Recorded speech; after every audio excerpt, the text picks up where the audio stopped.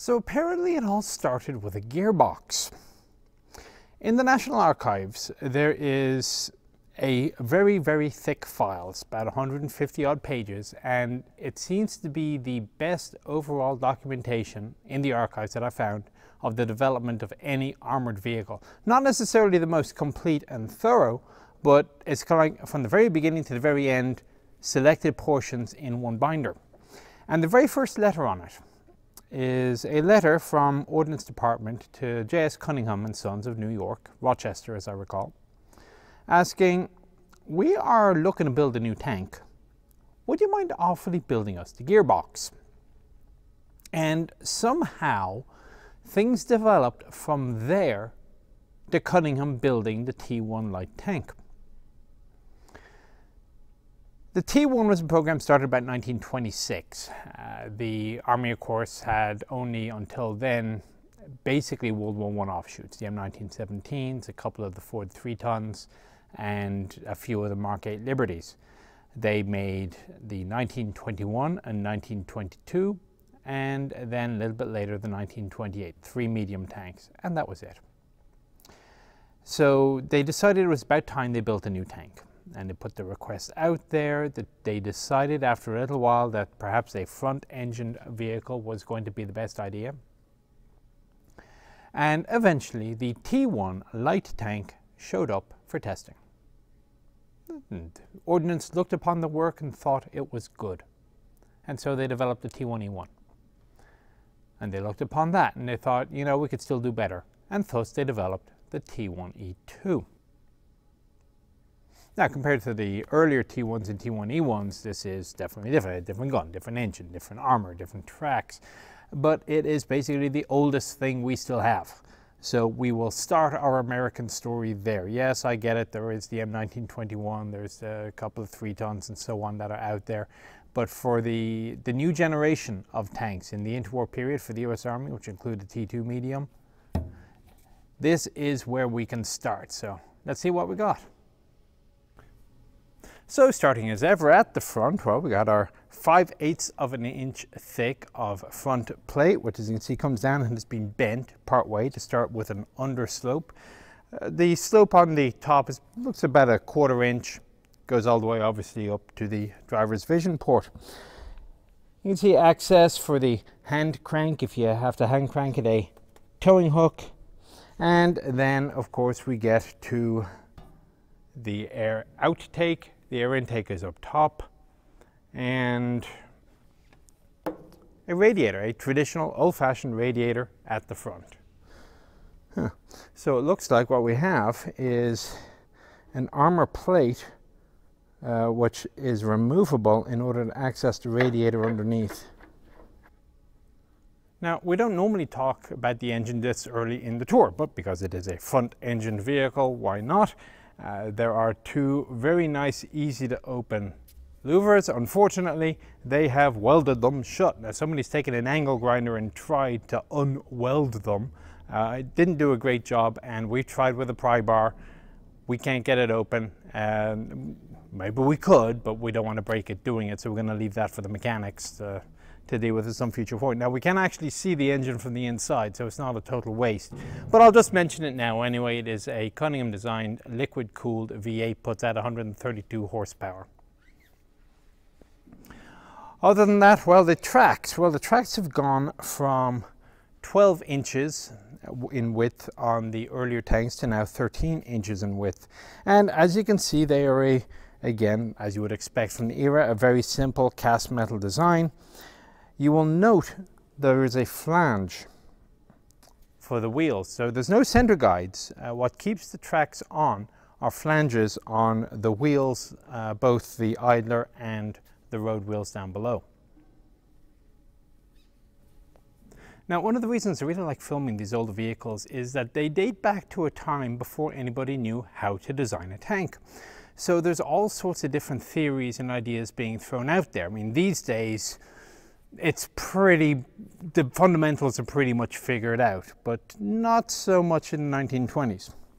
So what we have here by way of suspension is you can see the idler wheel, and here's another great view of that flange I was talking about, is mounted on large springs. This is what will keep our track tensioned. And you can see there's a guide shaft on each side for the idler wheel to slide backwards and forwards. Now, as near as I can tell, there will be two reasons to have such a spring. One is, well, obviously, as I say, for track tension. The other is, well, cleverly enough, the track is the furthermost forward piece of the vehicle, which means that it could impact walls or other things that will have to scale vertically, and that initial impact is going to be fairly jarring, so why not have a spring to help absorb some of the blow? Well, then when you come down to the wheels themselves, the road wheels, and they look very similar to these return rollers up here, again with the flange, is you'll see they're mounted in pairs. They're not sprung. They're literally little bogies with a kind of a link suspension above them. I'll put an inset in from Honeycut, and well, the ride would have been kind of ugly. Unfortunately, that's pretty common though with some of the earlier vehicles. And you can see how the track pins are kept in place by a cotter pin. So unlike a lot of cotter pins which go through the track pin itself, what they have here is that the track pin has a hammer head, and the cotter pin keeps the hammer head in place at the end, so it doesn't go through the pin, it goes at the end of the pin, and it goes up into the track link. So to pull the track, you pull the cotter pin out, and then the hammer head will come out that way. Exhaust pipe goes under the fender all the way to the rear. Well, there are arguments for and against on that one, at least at the lower speeds that this vehicle will crawl at.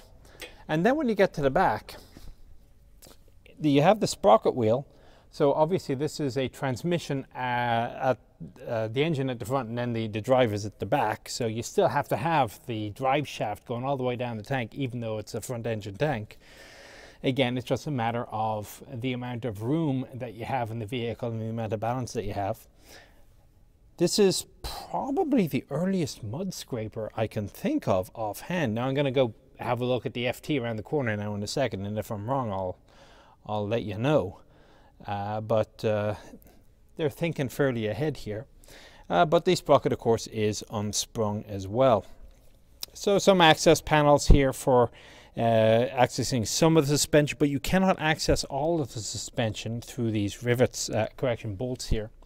And you'll also note that a lot of the vehicle is actually riveted. They're not bolts, they're not designed to come apart for repair or replacement or anything else like that. So if you do have to pull a plate, you're basically going after it with an oxy torch. Fuel tanks are mounted on the sponson sides, and then again more riveting, pistol port. And well, I'm going to have a look inside, but we were mucking around with this a little bit earlier, and I strongly suspect that this lid here is literally just resting on there by weight of gravity alone. There is a hatch inside the little rectangular hatch we'll show you in a second. So that's about it. You'll see that the driver's vision box, can open in all sides as well as forward. So he can open his front hatch, and he has a good 180-degree field of vision. Not bad. Of course, the vision for the commanders, other than these little pistol ports, are these tiny little vision slits. Commander, gunner, whatever you want to call them. Not ideal. I'm just going to quickly skip to the far side just to show one or two items. Firstly, yes, there is another fuel tank here. Yes, there is another exhaust pipe here. I have absolutely no idea what this thing's function is. It is not on any of the period photographs. Obviously right now they just put the item tag number on this, 77092, CSAM's central control number. Well, you saw that painted on the far side, so now I'm going to go again and look up to see what the serial number is on the actual photographs. I suspect it wasn't on at the time, and it's just a Center for Military History control tag now. The two posts at the front, by the way, those are headlights. or at least they would be mountable for headlights, judging from the photos of the earlier T1E1 and T1. The photographs on Honeycutt of this particular vehicle don't show headlights mounted, they just show the empty posts as they are now. One other thing to note on the back side here, you can see what happens when one of these cotter pins fails. It just gouges the plate on the side. So eventually what would happen is they would simply gouge a hole in the plate, which is very unfortunate, but it's the same principle you can see in later vehicles like the T34, where you have the ramp instead specifically designed to hit pins that have worked their way loose. I guess that might be one reason why the cotter pin idea didn't hold, and just bash them back into place before they can do any damage to the hull integrity of the vehicle, because this is an important part of the vehicle, holding it together. And finally, of course, the mud chutes, very common in pre-war tanks. So the thinking is that lots of mud would come along the return run, it will be shaking over the return rollers, it will be falling down, and instead of falling down back into the suspension, it will bounce off and be shoved off to the side. Now the problem with it though is on the inside. If you get all sorts of liquids or materials that get sucked up into the skirting, then you just made life a lot worse for the suspension down below, not better, which is why you don't see it much on later vehicles, and you certainly don't see it on fast vehicles. Besides, it also eats up a lot of the space that will be used in later suspension for the wheels to actually move. Anyway, back to the back. And so we come to the back of the vehicle. 1945-01-25. What were they doing with this tank in January of 1945? Interesting. You can also see down here in the tracks how thin some of this casting is, because it's already rusted all the way through. Either that or some stones or whatever helped make holes. But as we move over, we can see, well, yeah, they've actually did have taillights, one on the other side as well. This piece of rubber, again, remember I said that this was being held on simply by weight of gravity? Well, when they're shipping this thing around to stop the thing rattling, what they've done is they've put these rubber pads underneath, and then they put big tie downs, the sort of little metal band tie downs that you have to cut. So we just cut them off this morning. But we're still not lifting this up, and that's why we still have these protective rubber flaps in place. So they weren't part of the real vehicle, obviously. They're just a reality of transporting museum pieces. They were nice enough to put a swing door, two opening panels with, again, a little pistol port at the back. This side is completely frozen. This side is mostly frozen. And we can see inside. Before we do though, I'll just mention a couple of points here for the towing hooks. You'll see that the drive wheels, the axles only go this far in. They don't need to go any further because the drive comes in from further forward. And looking inside, it's actually kind of civilized. So you expect a level of basicness for a World War I-ish tank, and remember, this is built by a luxury coach builder, and it looks like it's actually been well built. So let's go inside. Okay, I am now inside a tank that is 94 years old. That's older than me. Look at this gray hair. Alright, so I am in the command of goodness position. I have a formed seat. It's on the ground. I mean, it's solidly attached. I'm sitting astride the transmission, which goes directly underneath me. Behind me are going to be the linkages for the steering. It's clutch, very simple, old-fashioned clutch brake steering. Nothing too amazing. And you will see quite a few rounds of 37mm. Maybe after the fact I'll actually count them But for now, they're stowed on both sides, and they're pretty solid racks, in fairness. Now again, the 37mm that is used in the Browning automatic 37, semi-automatic in reality, is not the same 37 as found on the M3 anti-tank gun. So don't expect the same level of performance, even though the gun is a long gun. Coax would be a 30 cal. Okay, fair enough. Now, something that I like is the fact that they have an actual traverse handle and gear. This is a geared turret. A lot of the one-man turrets of the interwar and early period were you simply hoisted yourself around with muscle power, and I'm happy to say that is not the case here. Mount, well, there's not much left of the mount, I'm afraid to say, or the aiming system, although you will see that although there is the mount up here for the 37, the 30 cal, there is an optic mount located parallel on the left. There is a single rectangular hatch in here, and we can't get it open. Any attempts that we have made to try to open it have simply tried to lift the entire turret roof, which we decided was probably going a bit too far, so we're not going to do that. Machine gun ammunition is on the right hand side. I'm looking at this hook here. This almost looks like the sort of hook that would be used by a sling back in the day.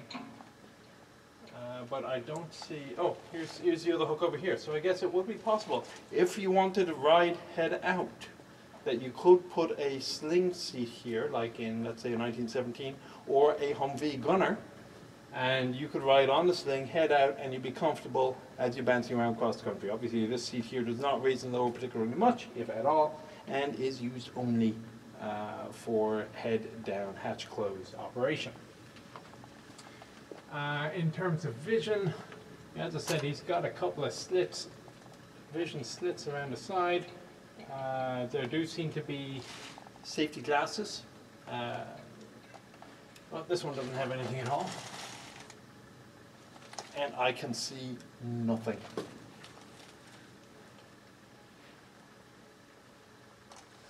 Yeah, good luck trying to fight a battle looking at those things. I have no doubt that the pistol ports are far more used, even if it does increase vulnerability. Right, let's move forward. So one item is noted, as I'm looking at the machine gun stowage, ordinarily we look at machine gun stowage and we think rails for boxes. Well, it looks here what we have are long chutes with hooks that you hook the ammo belts onto, and it is a pure belt fed, and you just take the belt off the hook and you feed it into the machine gun. Okay, so now I have wormed my way forward. First conclusion, I cannot drive this vehicle. Now, it seems like you need to have a very special combination of length that's not too high and not too tall, because as you can see, the pedals are on the extreme outer edges of the hull sides.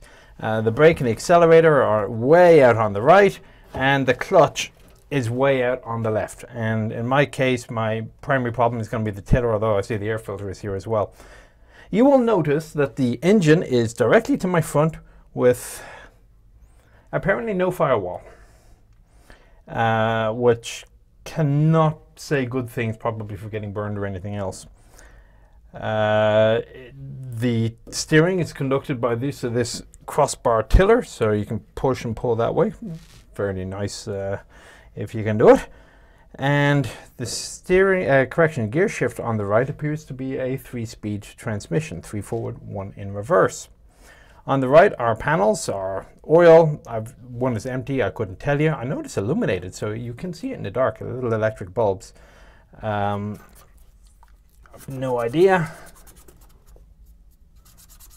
I think it's a speedometer. I think it's a ribbon speedometer. And then your control. So there's no rev counter. So I guess you'll have to change gear by ear. The seat is a comfortable seat if you fit on it, which, as I say, I do not. For vision, well, it's got the small little vision slits. But as I say, there are deadbolts here. You can pull the deadbolts, lift them up, and then you get a full 180-degree field of vision when you are not in combat conditions, which of course this vehicle never was. I don't know if there's very much else to say about this vehicle. Ouch, that hurt. It's a fuel selector, perhaps, for the two fuel tanks. Just looking at where the wires trace. The engine, as I say, is the V8 liquid cooled. They put a tarp on it. Somebody was nice enough to put a tarp on the top when this thing was out in the open. So the engine is not as deteriorated as you might think. Unfortunately, they did such a good job of putting the plastic tarp on, we can't get it off. So, oh well. That's pretty much it for this seat.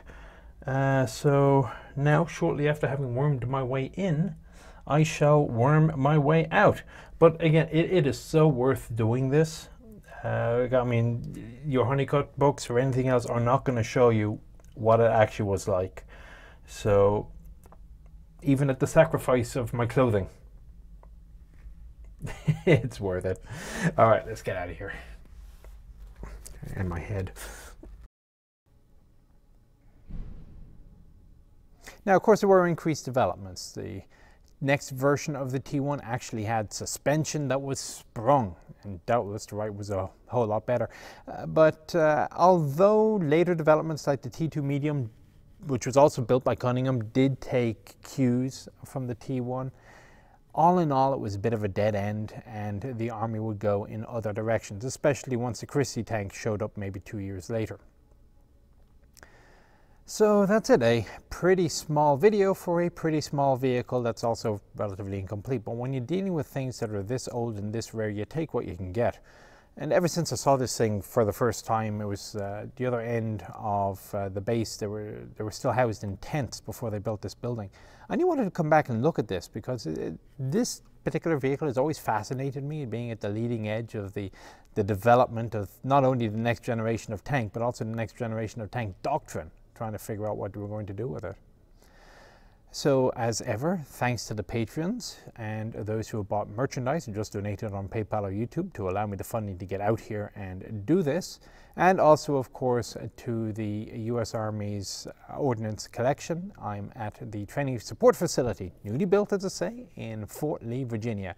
Not open to the public, I'm sorry, but if you have business on Fort Lee, I'm sure you can knock on the door and hope for the best. If not, they've got big windows you can look in. All right. Take care. I'll talk to you on the next one.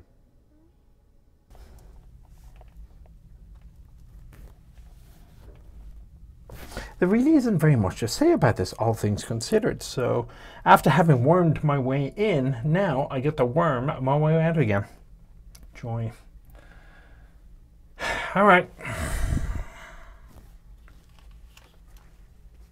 It would also help if it was recording.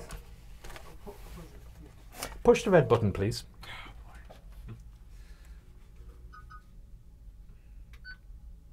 Thank you. Okay, so now I have wormed my way forward. First conclusion, I cannot drive this vehicle. Underneath is a Cunningham V8, puts out about 140 horsepower. I need to check.